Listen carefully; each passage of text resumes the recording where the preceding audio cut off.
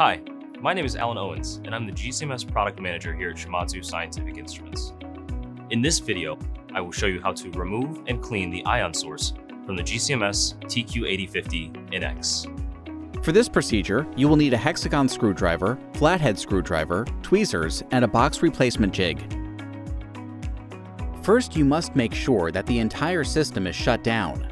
Go through the automatic shutdown process for the GCMS.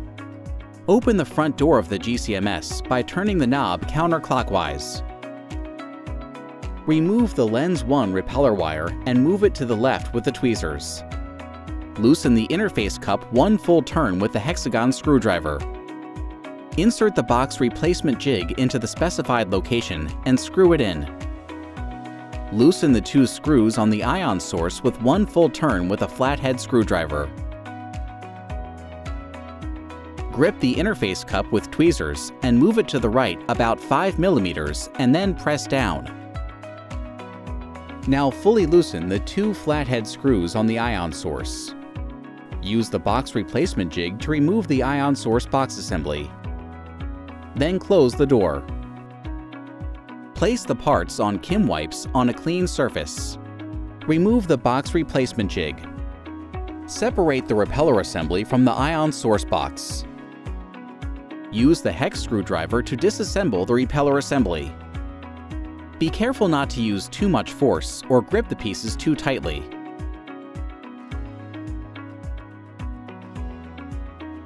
Clean the repeller and ion box with an aluminum oxide slurry and a cotton swab. Then rinse and sonicate the repeller and ion box with water until the water is clear. Follow with 2 rounds of sonication and rinses in methanol. For dirtier sources, a final rinse and sonication with a stronger solvent, such as methylene chloride, may be necessary. Allow parts to dry.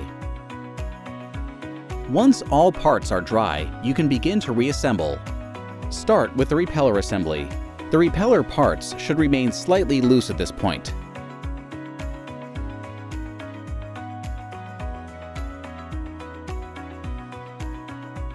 Ensure all holes are aligned before you tighten the assembly with the hex wrench.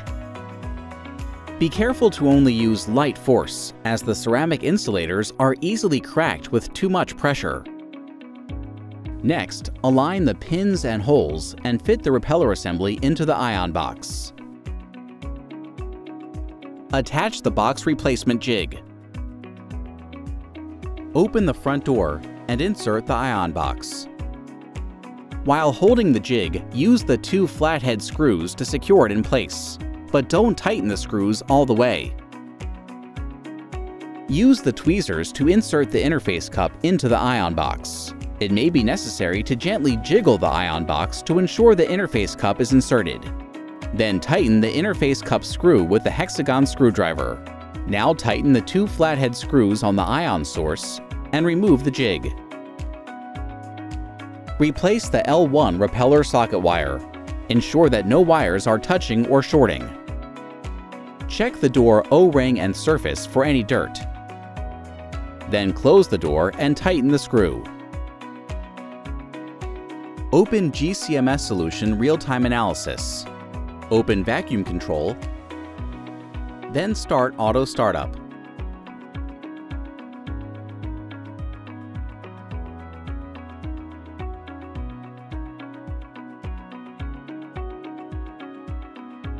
For more information on Shimadzu GCMS instruments, visit us at www.ssi.shimadzu.com.